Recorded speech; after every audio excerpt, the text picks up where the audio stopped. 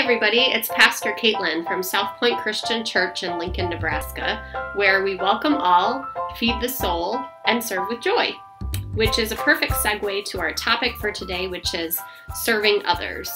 I know all of us are cooped up in our houses, and it's kind of a challenging time, so one of the best things we can do is tell stories to one another.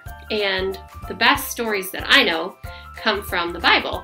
And Jesus has some really good lessons to teach us while we're all stuck inside with one another. So today, we are going to be learning about serving one another, which is something we can do from our homes. And I want to introduce you to a few things we're using for our lessons today. One, I want to give credit to the Betty Lukens Felt series. Thank you, Jeffrey's family. We got this as a donation this year, and I'm really excited to use this teaching tool. We are going to be reading out of two Bibles today. Growing in God's Love, a story Bible, and that's by Elizabeth Caldwell and Carol Werheim, editors. And secondly, the Bible that you guys see every week is the Bible story book from Deep Blue series that we usually do lessons from each week. To our story today. First of all, I just want to have you think about in your minds, what is a way that you can serve one another? I'll give you some thinking time. How do we serve each other? Today's story comes from the text of Luke, and it talks about the Passover meal.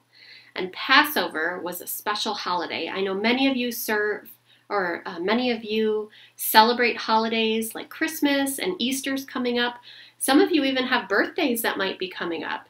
And one thing that we do is have meals together when we celebrate. And that's no different than it was in Jesus' time. Jesus celebrated by having meals with his friends and followers, the disciples. And so today they were celebrating Passover. So open your ears, open your hearts, and open your mind to how God's story can transform your lives. Here we go. When people celebrated holidays, they often celebrate special meals together. When Jesus and the disciples went into Jerusalem on the day that we call Palm Sunday, it was the time for the Passover festival. Jewish people traveled from all over Jerusalem. They came to remember how God sent Moses to lead them out of slavery into the Promised Land. An important part of this celebration was the Passover meal. You guys have one, a dining room table, I hope, where you celebrate your special holidays. So let's scoot in here a little bit. See our table there. Jesus sent his friends, Peter and John, into the city, and he said, "Find a place where we can eat the Passover meal together." "Where do you want us to prepare the meal?" they said. "We don't live here," they asked. Jesus said, "You will meet a man carrying a pitcher of water. Follow him up the stairs, and he will show you a special guest room in his house." Peter and John went to Jerusalem. They saw the man with the pitcher of water. He showed them upstairs to the guest room where the meal for Passover could be prepared.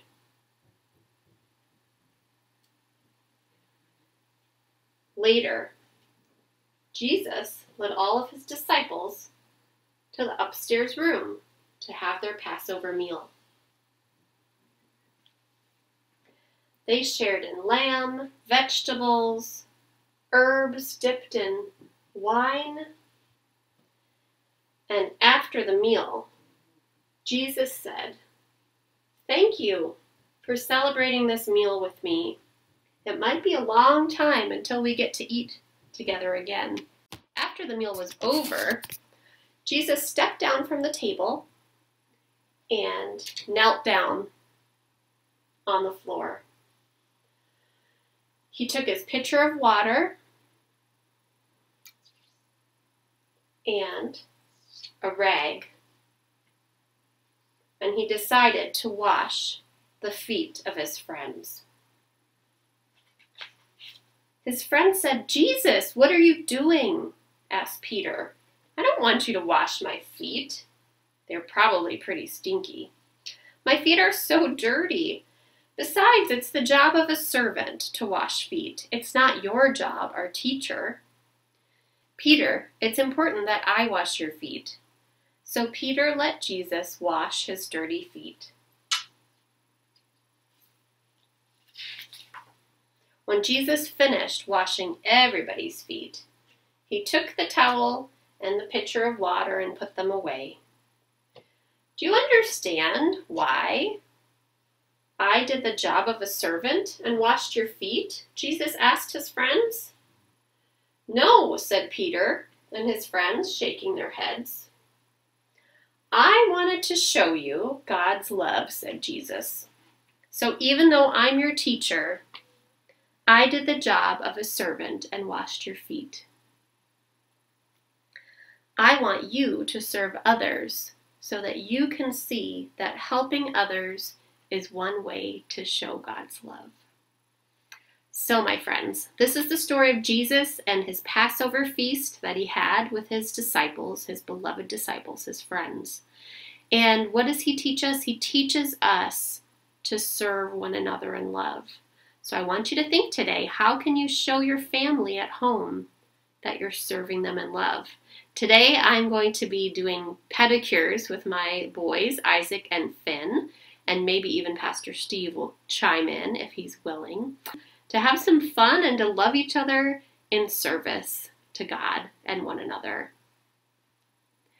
And again, this is Caitlin Mason with South Point Christian Church, where we welcome all, we feed the soul, and we serve with joy. Until next time, let's pray. Creator God, we thank you that you call us beloved children of God, that you call us to wash one another's feet and to serve one another in love.